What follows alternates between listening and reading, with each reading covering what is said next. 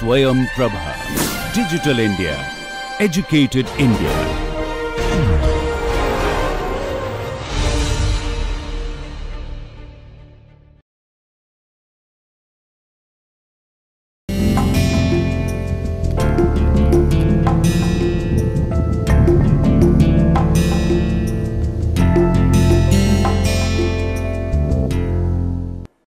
Good morning. I will be discussing with you about the air standard cycles, and we will look at the analysis of different air standard cycles related to internal combustion engines. So, first of all, if you look at any ideal air standard cycle, we will define certain parameters. For example, we will look at this 4-stroke engine, and there are 4 strokes. The first stroke is intake, then followed by compression, followed by expansion and exhaust. Okay, this is the mechanical cycle. And in the intake stroke, actually the intake valve opens and the piston moves from top dead center to the bottom dead center. This distance between the top dead center and the cylinder head is basically termed as clearance volume, and the distance between top dead center and bottom dead center, this is treated as swept volume, and this is the total volume of the cylinder. Okay. So, during the intake stroke, this total volume is filled with air, and during the compression stroke we are compressing it. So, the temperature and pressure rises, and then we inject the fuel and somehow we add the, we are not specifying right now whether it is Otto cycle or diesel cycle. We are talking about air standard cycle, though, so the working fluid is only air. Okay. And there are many assumptions that are taken. So, anyway, somehow you add the heat, okay, and because of that heat addition, the pressure and temperature increases in the combustion chamber, and then the expansion takes place. Okay. And then exhaust valve opens, and then piston pushes the exhaust gases out. So, the cylinder is emptied and it is ready for the next cycle. Now, if you want to analyze this actual engine cycle, it will be very complicated because the temperature and pressure of the working fluid is changing. Even the composition of the working fluid is changing, because in the beginning, if it is a CI engine, we are taking only the air in, and then we are putting in fuel, which is the liquid. In liquid state, it vaporizes, then products of combustion takes place, formation of water vapor and formation of carbon dioxide takes place. So, the Cp is changing continuously. Cp also depends on pressure and temperature, which is continuously changing. So, if you want to analyze this actual cycle of an IC engine, it becomes fairly complicated. In order to make it simple and in order to do the first cut analysis, what we do is what we call as ideal air standard cycle, and there are many assumptions. I will talk about them little later. But let us understand, if we model each of these processes. So, what is the first process? The first process is compression process or intake process. Okay. And then it is followed by compression, then it is followed by heat addition, then it is followed by expansion, and then exhaust stroke. Okay. So, what we do is in order to analyze it with a reasonable level of sophistication, what we do is we assume the working fluid to be air, and also we assume each of these processes to be ideal process. We know that in real life ideal processes are impossible to achieve, but still what it does, it makes our life simpler when we are analyzing them.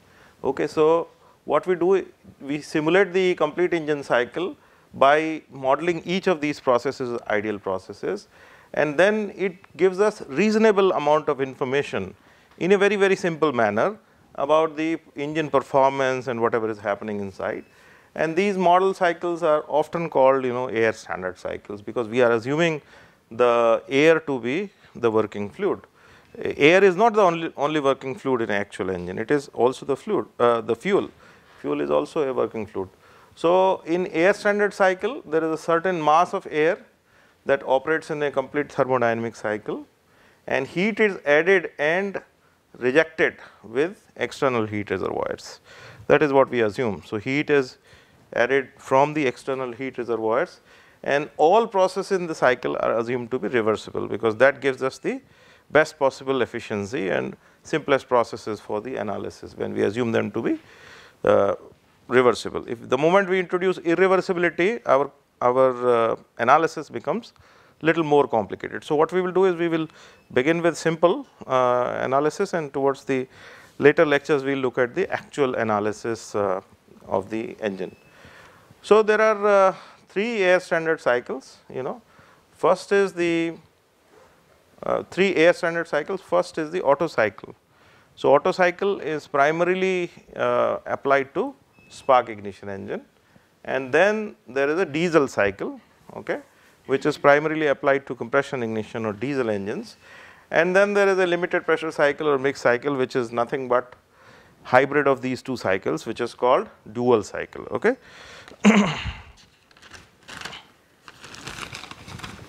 So let's look at some of these cycles in great detail.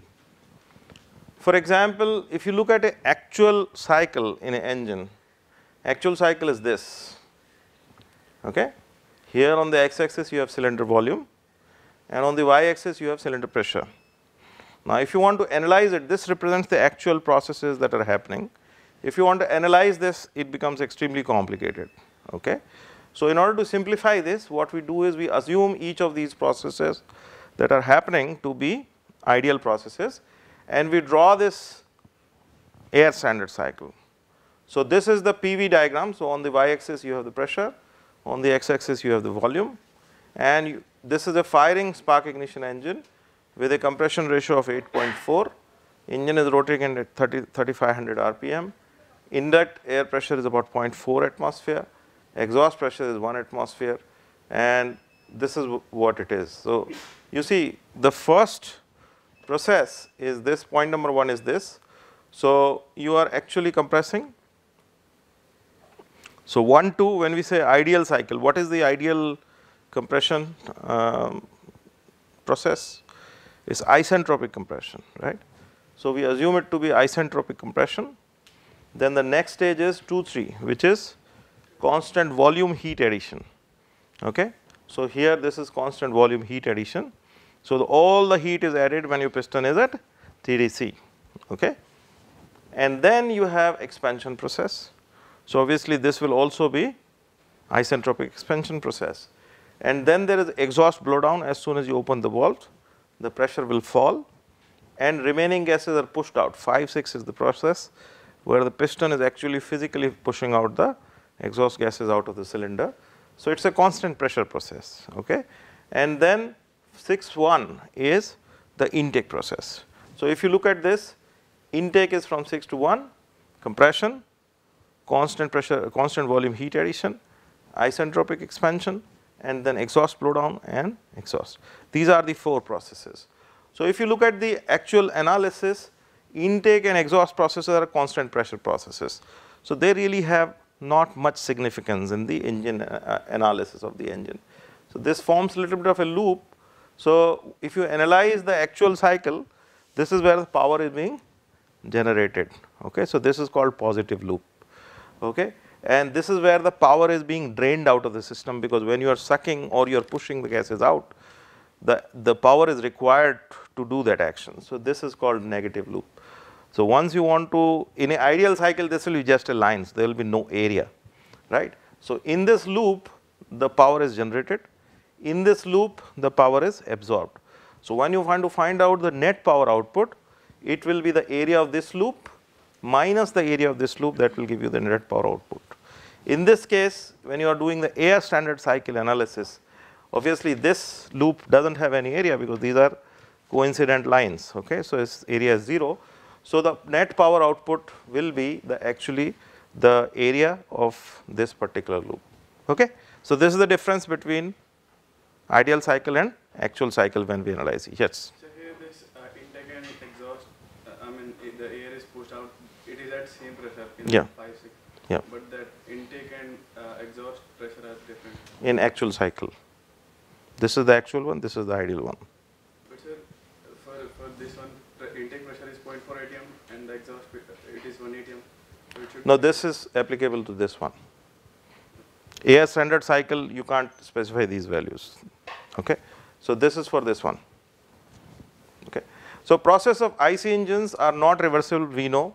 Okay. While air standard processes are assumed to be reversible because we want our analysis to be simpler.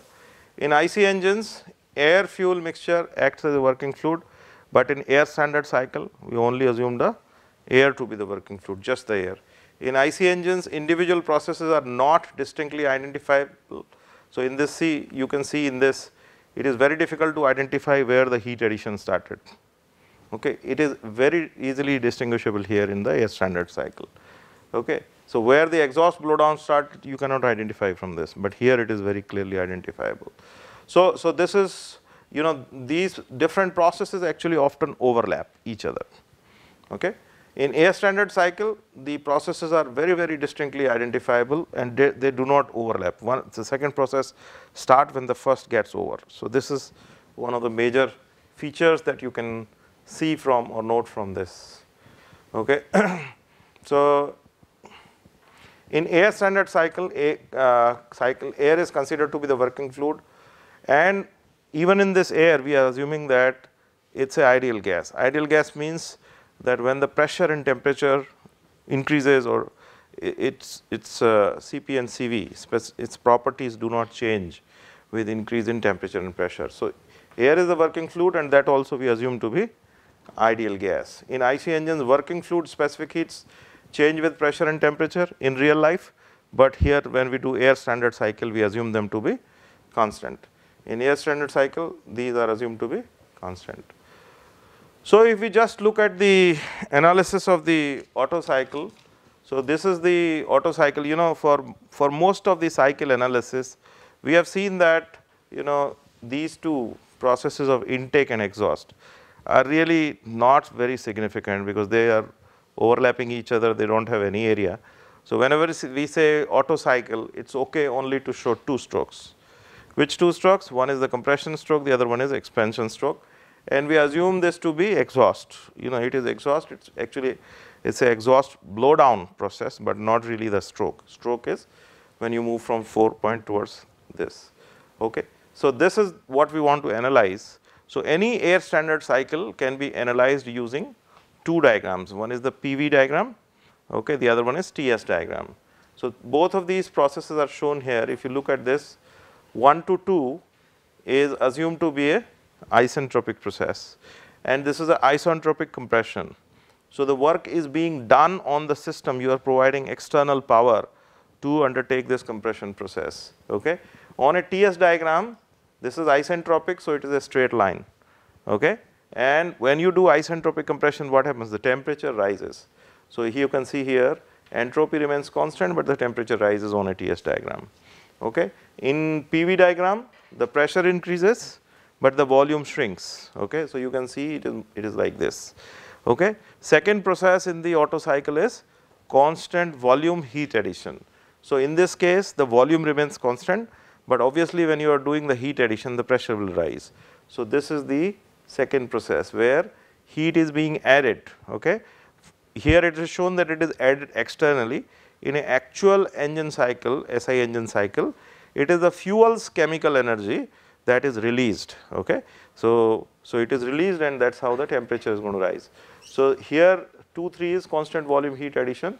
So you can see here the volume remains constant, here also the volume remains constant, and when you do the heat release, the pressure and entropy both actually increase, okay, on a TS diagram. Process number 3, 4, this is a expansion process. So in the expansion process, it's also a isentropic process. So in this process 3, 4, it is expanding. So when the working fluid expands, the piston comes down from BDC to from the TDC to the BDC, and as a result, this process takes place. And here this is isentropic process. So on a TS diagram, you can see that the expansion takes place at constant entropy, and since the expansion is taking place, the temperature will fall. As a result, this is the process number 3, 4. Fourth is the exhaust blowdown process. That means you open the valve and allow the pressure which is above the atmospheric pressure to go out. So 4.1 is the exhaust blowdown. So when the exhaust blow down happen, the hot working fluid, which is hot air in this case, takes away, removes the energy, heat energy from it. So the external energy, the energy goes out, Q2 energy is, heat is being lost from the cycle. And then again, you have the exhaust and intake and you just ignore them. So this is the process 4.1 on, and it is also a constant volume process. Okay. So this is what it is. There are two processes which are isentropic process, two processes which are isochoric processes, okay, because they are a constant volume process.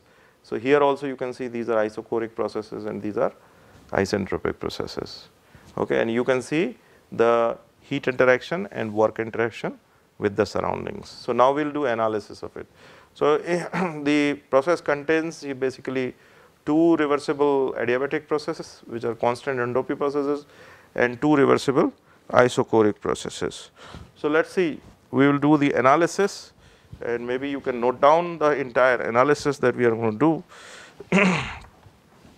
See, in this process 1 to 2 is a isentropic process, and so we can write V1 by V2 is equal to V4 upon V3, and that will be equal to what? What is V1 by V2 and what is V4 by V3? This is the volume when the piston is when the volume of the cylinder is maximum. This is the volume of the cylinder when the piston is at TDC, minimum volume. What is the definition? This is the definition of nothing but compression ratio, right?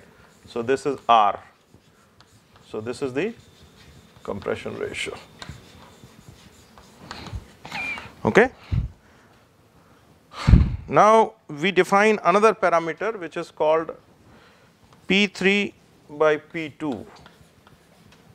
P3 by P2 is what? Pressure at the end of the heat addition divided by pressure at the end of the at the beginning of the heat addition. Now these are two isentropic processes. So whatever this, if you take this process and this process, the ratio is going to remain same. So you write this as P4 by P2, and that will be equal to P4 by P1, and this you write as RC. This is called pressure ratio. Oh, sorry, RP, pressure ratio.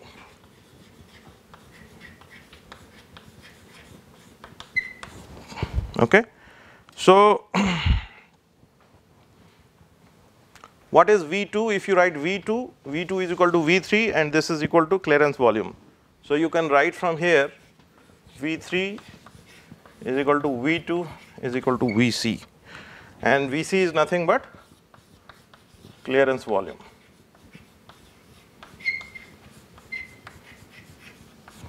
Okay. Now compression ratio R is what? V1 by V2, and V1 can then be written as in the form of swept volume and clearance volume. This can be written as swept volume plus clearance volume upon clearance volume, Vs plus Vc upon Vc, and this can then be written as 1 plus Vs upon Vc. This is one definition of compression ratio, and this is how you can actually calculate the compression ratio in case of SI engine, or for that matter even the CI engine. Now you remember I discussed about how you define the thermal efficiency of, or efficiency for that matter. So in this case, when we want to define the efficiency, we would say whatever is the net work output, what we are getting divided by what we are paying. What we are paying is basically Q1. Q1 is what we are putting. So efficiency definition will be W net upon Q1, and we are applying the first law and we are assuming that there are no heat losses. So W net will also be equal to Q net, right? And this, so this can be written as Q net upon Q1. What is Q net? Q net is Q1 minus Q2. So this can be written as Q1 minus Q2 upon Q1. and therefore, this can also be written as 1 minus Q2 upon Q1. So, the definition of the efficiency can therefore be 1 minus the heat rejected divided by heat input. Okay.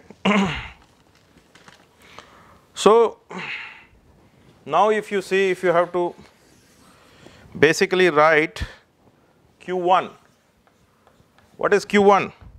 Q1 is, suppose the mass of the contents of the cylinder or the working fluid that is there in the engine combustion chamber is M, then Q1 can be written as M, and what is this process?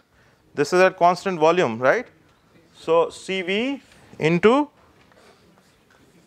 high temperature minus low temperature in the end and the beginning of the heat addition process. So, this can be written very well. Similarly, you can write Q2 is equal to M. Q2 is what? Heat being rejected. This is applicable to process 4.1.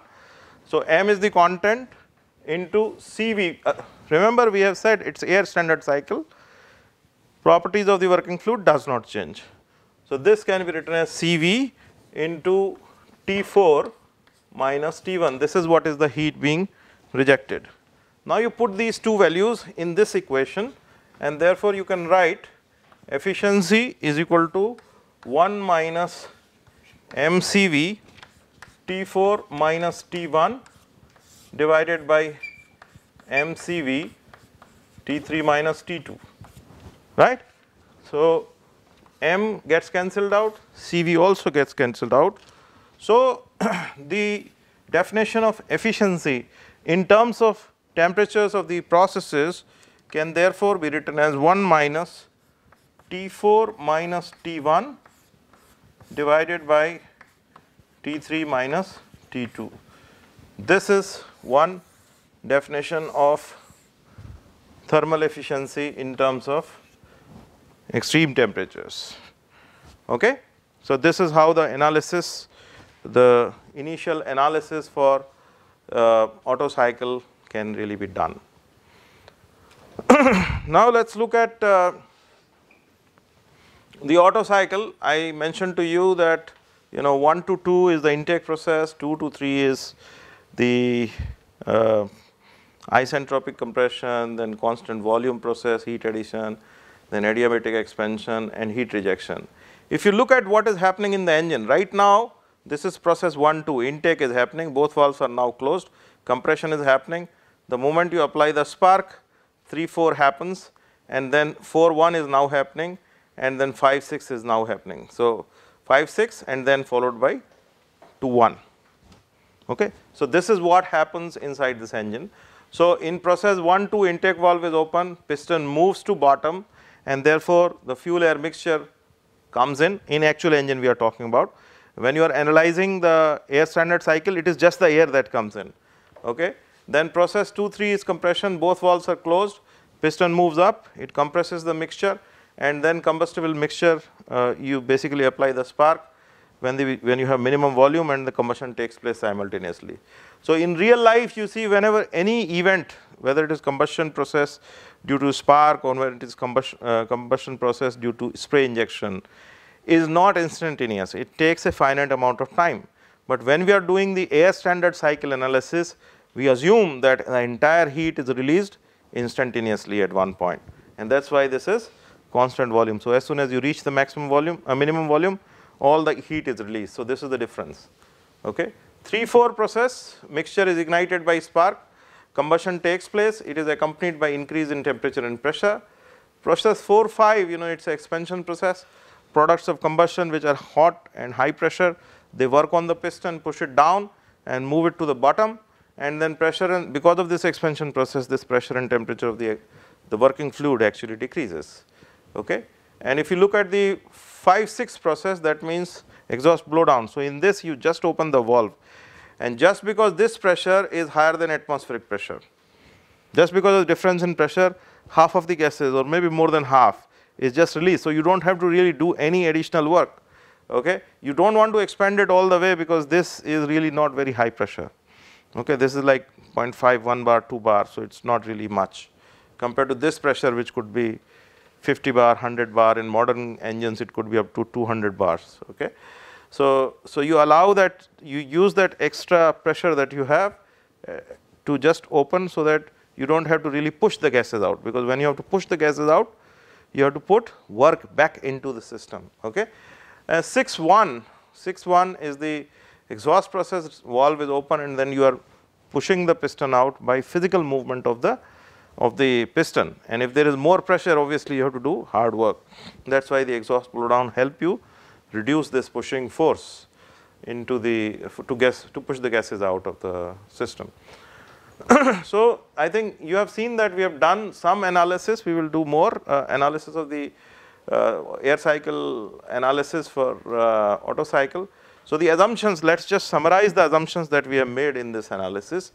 So first assumption that we made is that working fluid is an ideal gas and it is air, and it's an ideal gas. So obviously if it is ideal gas, then it will follow PV equal to MRT. Okay. There is no change in the mass of the working fluid. So you assume no blow by through the rings or no leakage from anywhere. Whatever mass you have taken in, you have closed the valve, it remains constant. There is no leakage. In real life, there is a leakage. What may, you can do whatever you want, but there will still be some leakage from the working fluids into the bottom chamber. You have assumed all processes to be reversible. In real life, no process is completely reversible. Heat is assumed to be supplied from constant high pressure source and not from chemical reactions. But in real life, the chemical process, which is extended over a finite number of crank angle degrees, that takes place, but you have assumed it to be immediately supplied by some heat exchanger. Then you have assumed that there is no heat loss from to the surrounding. Okay. The only heat loss is during the exhaust blowdown process, whatever heat is going out, that's the only heat loss. Otherwise, you neglected all other heat losses. Okay. And you have assumed the specific heats of the working fluid to be constant during the entire cycle, and working fluid CV is assumed to be constant at 0.718 kilojoule per kilogram per Kelvin. Gamma is Cp by Cv, and you have assumed it to be the same 1.4 at all temperatures. In the engine, we experience temperature from 30 degree or 20 degree or even lower during the winter time, all the way to about 2000 degree Kelvin. So you have assumed that none of these things actually, R, gamma, Cp, Cv, they change. Okay. So this is one big assumption, and R is assumed to be 287 joule per kilogram Kelvin. Okay. So this is what is the assumption. So process 1-2 is reversible adiabatic process. Process 2-3, its heat is added reversibly at constant volume. Process 3-4 is nothing but adiabatic expansion, and 4-1 exhaust blowdown is reversible at constant volume process. Heat is rejected. Okay. So I think I have already done this expression and explained this to you. I think what I will suggest is that you look at the analysis which I am doing for the other things. So if you look at process 1-2, process 1-2 is isentropic compression. So you can write for isentropic compression T1 V1 to the power gamma minus 1 is equal to T2 V2 to the power gamma minus 1, right. This is the equation for isentropic process. So you can write T2 upon T1 to be V1 upon V2 to the power gamma minus 1, and V1 upon V2 we can write as compression ratio R to the power gamma minus 1. Okay. So you can write T2 to be equal to T1 R to the power gamma minus 1. This is one important equation, and this is using this equation. If you know the temperature of the intake air at this point, which is nothing but ambient temperature, and if you know the compression ratio, you can figure out the temperature at the end of the compression stroke. So this is for process 1-2. Similarly, if you look at process 3-4, it is also isentropic expansion process, same. So for process 3-4, you can write this as T3 is equal to T4 r to the power gamma minus 1. This is another equation you can do in a similar way. So this is equation number 1, this is my equation number 2, this is my equation number 3. Okay. So once I have derived these expressions, then from these two equations I can write T2 by T1. T2 by T1 is what? R to the power gamma minus 1, and this is equal to T3 by T4 because that is also R to the power gamma minus 1. So T2 by T1 is equal to T3 upon T4. Okay. So then I can write this equation, rearrange this equation. I can write T4 upon T1 is equal to T3 upon T2. Okay.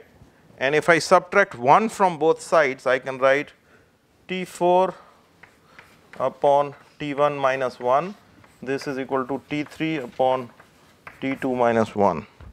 And this I can write again as T4 minus T1 upon T1, and that's equal to T3 minus T2 upon T2. And then again I can rearrange this, and I can write as T4 upon T1 minus T3 minus T2, and this is equal to T1 upon T2. This just goes to this side, and this just goes to this side. That's it. Okay. So this is one expression I get, and this is my equation number 4. Now what I do, if I look at this equation, here I have 1 minus T4 minus T1 upon T3 minus T2. So I just put this here, and if I do that, then my equation 1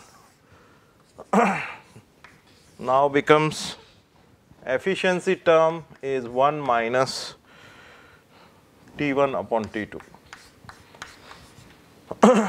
So this is my expression.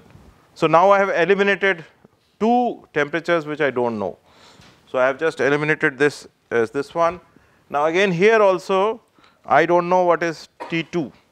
So can I just eliminate this as well, and I can write this as efficiency equal to 1 minus what is T1 upon T2? T1 upon T2 is 1 by r to the power gamma minus 1. So I can write this as 1 minus 1 upon r to the power gamma minus 1. So this is a very, very important expression for finding out the efficiency of the engine, okay, if you know the compression ratio. So what it really tells you is that if you are trying to find out the efficiency of a Otto cycle engine, the only thing it is dependent on is compression ratio. Okay. So once you know once you have a given compression ratio, you can figure out what is the efficiency. And this also tells you that what will happen to R going up. If I increase the value of the R, what will happen to my efficiency? Efficiency will increase. So that means efficiency will increase if my compression ratio also increases. Okay. So Otto cycle efficiency only depends on the compression ratio. If I draw a curve between, say, compression ratio and efficiency on the y-axis, this is what my curve looks like. Okay. It will not come down, it will go like this. So suppose this is my, and this also depends on gamma actually.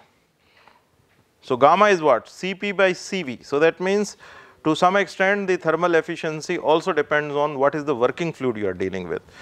Suppose you are dealing with gamma as, value of gamma as 1.2, which is for carbon dioxide. This is the curve for the efficiency. If you are dealing with air, so this is air, and for the air gamma is 1.4.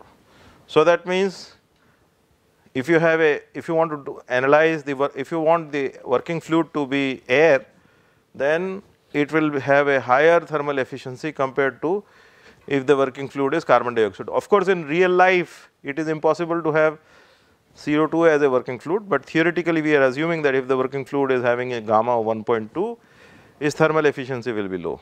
Now, going by the same this thing, if you are using any monoatomic gas, and monoatomic gases may have higher gamma of 1.67. So, many of the monoatomic gases have a much higher gamma, and therefore, theoretically their thermal efficiency will be higher than the engine which is using air as a working fluid. Of course, in real life we neither use monoatomic gases nor CO2, we only use air because it is available free, we do not have to pay for it, it is abundant and all that. But theoretical analysis, you know, it depends on gamma. Okay. So, now let us also go ahead and do the analysis for a couple of other parameters.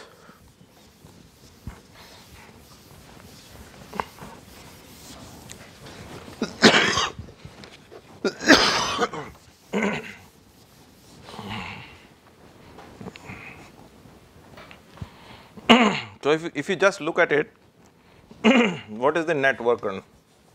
So, net work done of this cycle will be work done in the process 3-4 minus the work done in the process 1-2. 3-4 is where the work is being generated, 1-2 where the work is being put in. And if you apply the first law of thermodynamics, there is no heat loss from it. This will be equal to what? This will be equal to Q1 minus Q2, right? So, now this W net will be, what is W34?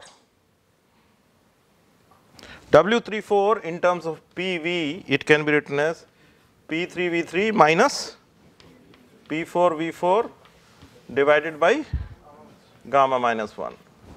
So, I do not need to do this derivation, all of you are aware of this. Similarly, this can then be written as P2V2 minus P1V1 upon gamma minus 1. Okay? And this will be equal to, what is Q1?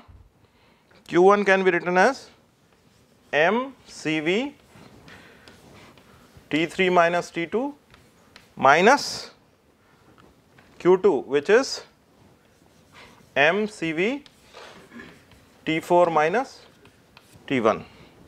So, this is the expression. You can use any of these expressions to find out what is the net work output from a Otto cycle engine. There is another parameter when we defined, there is another parameter for the characterization of the engine performance was BMEP, brake mean effective pressure. So, or mean effective pressure, for example, we just say mean effective pressure PM. This is a very important parameter.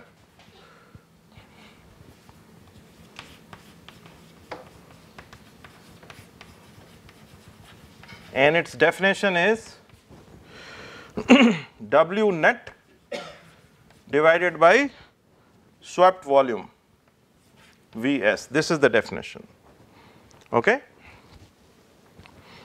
So, what is swept volume? This you can write as W net divided by V1 minus V2. That is what is the swept volume, right?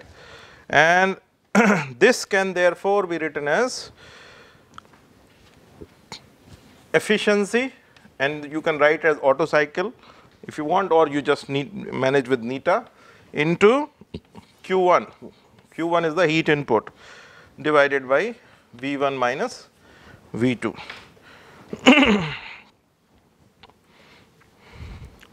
Now, we know that CV is equal to R upon gamma minus 1. This we know already.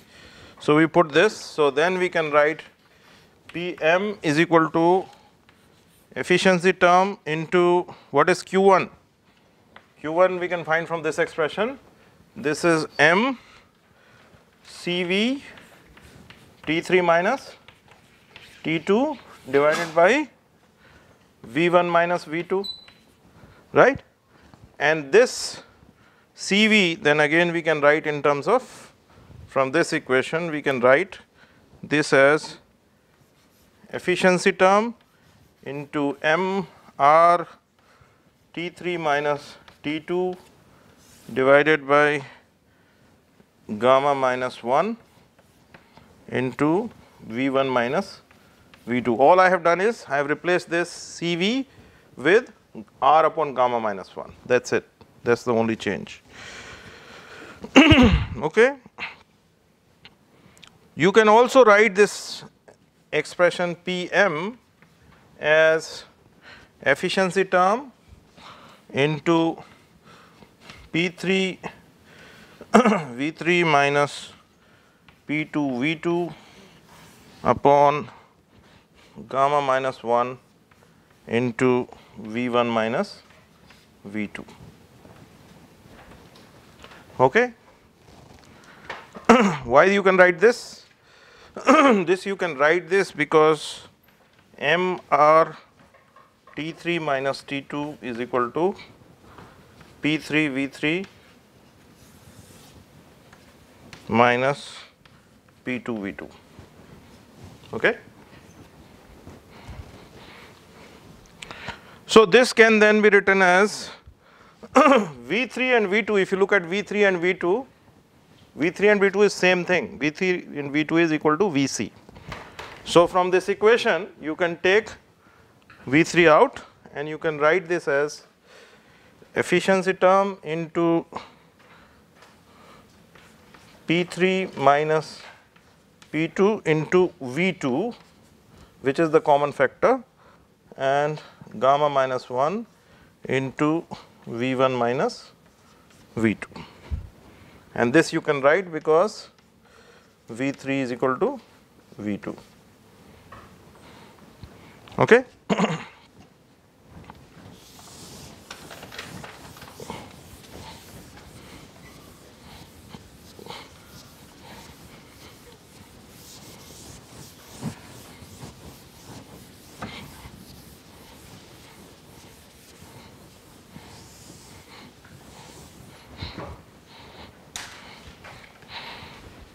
Now, this expression, we continue to simplify it, and this expression can therefore be written as efficiency term into P3 minus P2 divided by gamma minus 1, and this term you bring in the bottom.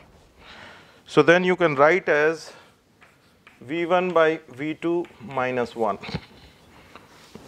And what is V1 by V2? R. So this you can write as efficiency term P3 minus P2 divided by gamma minus 1 into R minus 1. Okay. Now what you do, you can also take P2 out. So this term can be written as neta P2, and this you can write as P3 upon P2 minus 1 divided by gamma minus 1 into R minus 1. Okay. And what is P3 by P2? What did we define? Pressure ratio, which is Rp. So can I write this now as PM, mean effective pressure, is equal to neta into P2 into Rp, pressure ratio minus 1, divided by gamma minus 1 into R minus 1. Okay.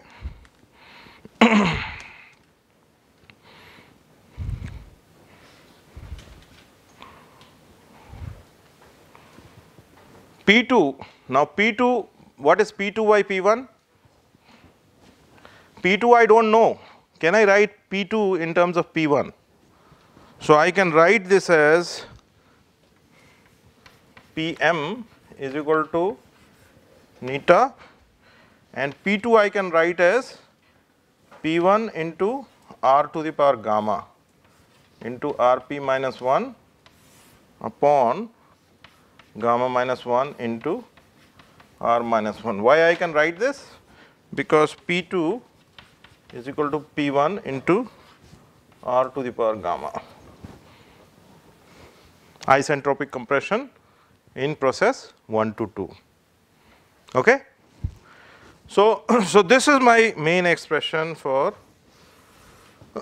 for the mean effective pressure. Here I have thermal efficiency, initial pressure, compression ratio, working fluid property, pressure ratio minus 1 divided by working fluid property gamma minus 1 into r minus 1.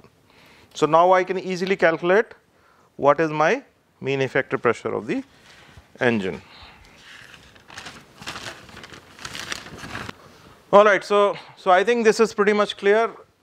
We have worked out this equation and we have worked out the efficiency term in terms of 1 minus 1 upon r to the power gamma minus 1. So if you look at the Otto cycle, the efficiency of the air standard Otto cycle is a function of only one parameter, which is the compression ratio, and to some extent it is dependent on working fluid property, but in real life it really doesn't matter because we are not going to use any other working fluid other than air.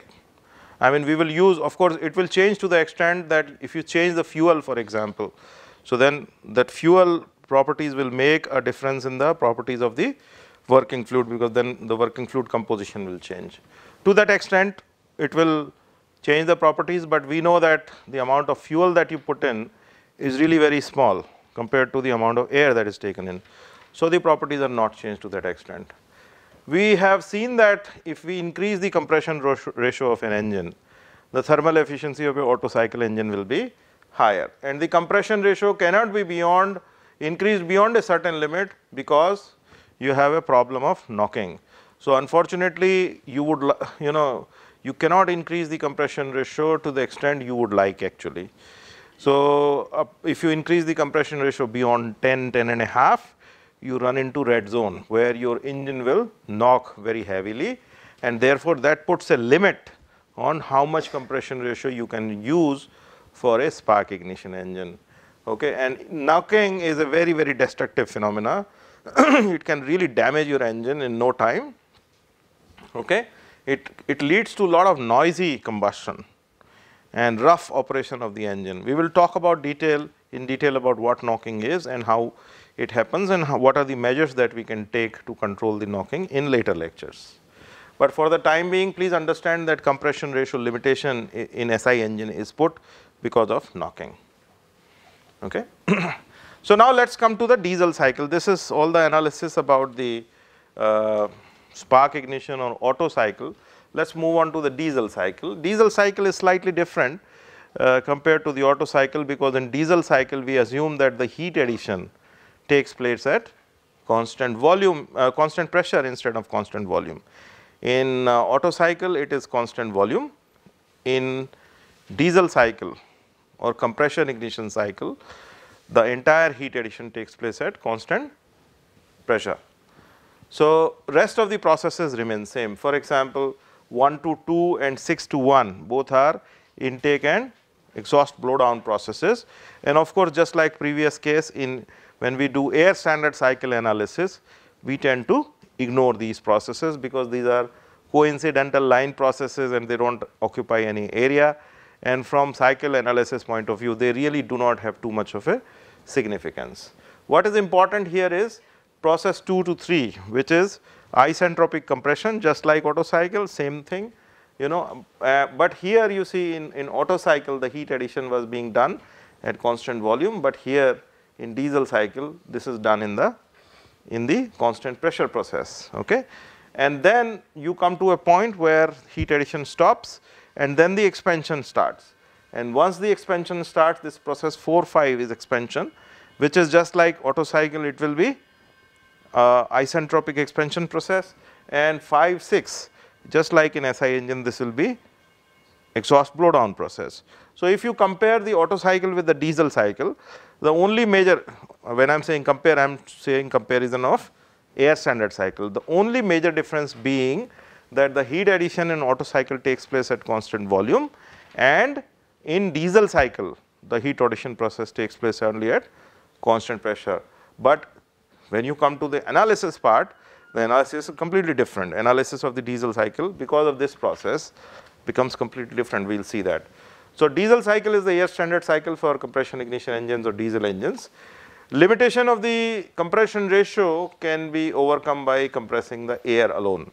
So, normally in a SI engine we don't compress the air, we compress mixture of air fuel ratio, and there knocking happens towards the end of the combustion. So, that can be overcome because you are only now compressing air, and therefore, there is no such limitation on the diesel engine about the compression ratio. You can keep on increasing to up to 17, 18, no problem. Okay. The only thing here, here also there is a limitation on the compression ratio, but it is not put by any combustion limitations. It's put because if you increase the compression ratio, the pressure inside the combustion chamber is going to go up and up and up, and you are adding more and more heat. So, the peak pressure becomes high. So, in order to tolerate that peak pressure, what you have to do? You have to add more and more metal, you have to make the walls of the combustion chamber and all other component, piston, everything has to be made thicker. So, the weight keep on increasing, and beyond a compression ratio of 17 or so, if you keep on adding, the weight becomes so heavy that the advantage because of the increase in compression ratio diminishes. Okay. So, that is why in most practical engines, these CI engines, the compression ratio is limited to 17, but if you say that I want to make a compression ratio 50, there is something called RCM, rapid compression machines, which have very high compression ratio. These work on diesel cycle. So, there is no limit. The only thing is that they are not very practical machines. So, if you want to make a practical machine, the compression ratio has to be limited. Okay.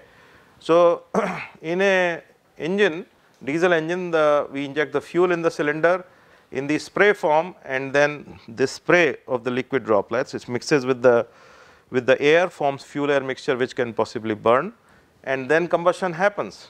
But then if you look at the actual cycle, in the actual cycle, injection, evaporation, mixing, and then combustion. So, it takes a finite amount of time, crank angle degree. But when you are doing air standard analysis, this happens instantaneously. Okay, heat addition also happens instantaneously.